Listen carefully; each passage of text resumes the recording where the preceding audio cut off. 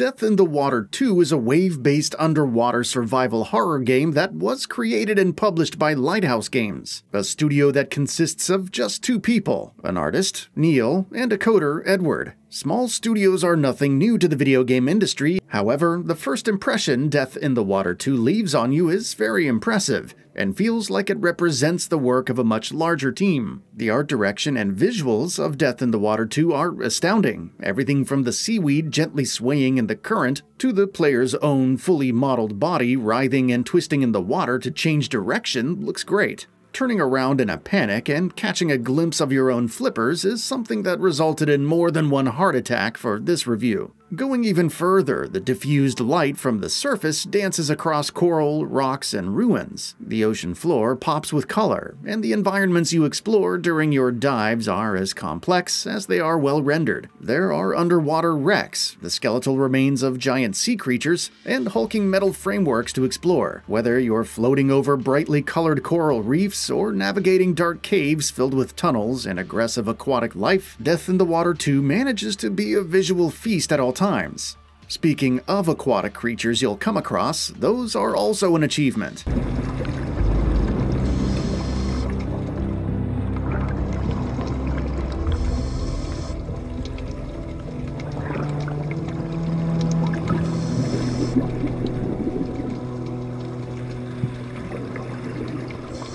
The quality of the models and textures, the way the underwater lighting is set up, or maybe even a combination of both of those things result in creatures that always look real. Aiding that realism is the way these creatures act and react to the player. Every shark, snake, and fish moves exactly as you would expect it to, and there are even some interesting touches to the animal AI that result in things like feeding frenzies if a few sharks catch a whiff of blood from a smaller creature, or come across a carcass on the ocean floor. These things are fascinating to watch, but you can only spend so much time observing. Eventually, you're going to need to defend yourself, and Death in the Water 2 is as visceral as it is beautiful. The way these animals recoil after being shot with a speargun is wince-inducing. Snakes and eels spasm and whip their bodies away from you, and most sharks turn sharply and re-angle themselves for another attack. Not the sand tiger shark, though. That thing is like a Terminator and just eats spears for breakfast, completely unfazed until it has at least 5 metal rods sticking out of its face. Terrifying. While the visuals and AI are worthy of praise, you also have to give some credit to the game's sound design. Playing Death in the Water 2 with headphones is as close to diving as you can get while staying dry. The occasional glugs of your air tank, the bubbles being released from treasure chests, and even the sound that is made when the player bumps into the environment all sound very lifelike and believable, as if you were actually submerged in thousands of gallons of water. If every one of these sounds in the game weren't actually recorded underwater, then it's not clear how they managed to pull this off.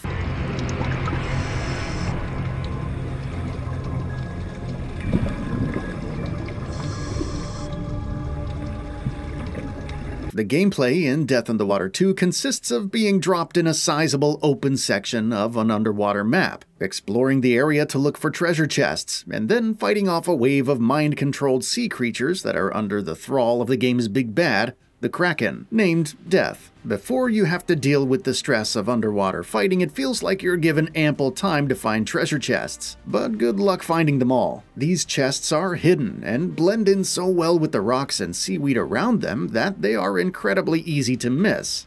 Additionally, the minimap can only point you in the general direction of a chest, so it ends up not being much help as you scan areas from top to bottom without finding anything. While some chests might seem impossible to locate, you're going to want to find as many of them as you possibly can. The treasure they contain is very important because you use the currency you gain from it to purchase new weapons, equipment, and upgrades in between dives. You can get by with the starting speargun for a while, but you're gonna want the shotgun, some grenades, and the explosive pistol before too long.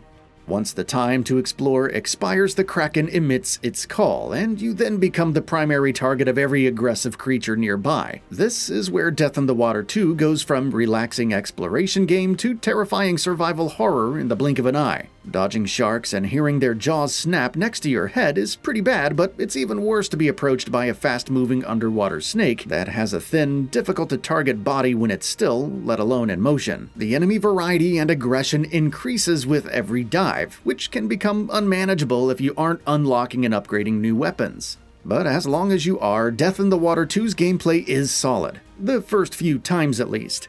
Despite its fantastic presentation, sound, and gameplay concept, it quickly becomes apparent what the limitations of a game made by two people are. Once you've completed the first several dives, you've essentially done everything in Death in the Water 2. There are new environments each dive, and later on you even fight non-natural creatures like Sirens and Death itself. But nothing in terms of gameplay really changes from the beginning to the end of the game, and there is a noticeable lack of enemy variety. It's really just the same handful of sharks, a few snakes and eels, and the occasional lionfish to deal with. The Sirens are a rare but welcome addition. There's a thin story that's not all that interesting to follow, doing its best to tie things together, although the few voice lines are delivered very convincingly, and figuring out how to best deal with a new creature mid-wave is thrilling, but being presented with the same gameplay 15 times in a row results in an empty feeling by the time you reach the credits, especially when the final fight with the Leviathan is more infuriating than exhilarating. Yes, Death in the Water 2's experience is stymied by limited gameplay. However, it's also important to note that Lighthouse Games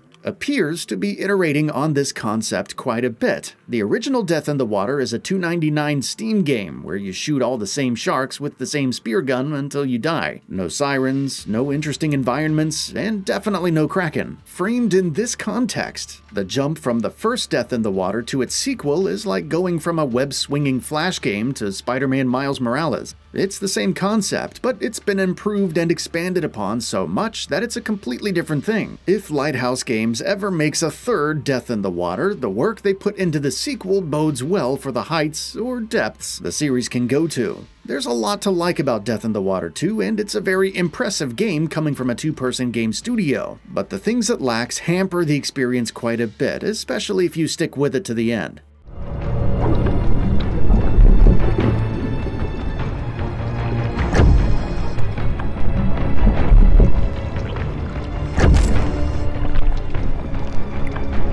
That's all for now. If you enjoy what you saw, please hit the like button. And if you're new to the channel, now is a great time to subscribe. We upload brand new videos every single day. After subscribing, don't forget to enable all notifications by clicking the bell icon.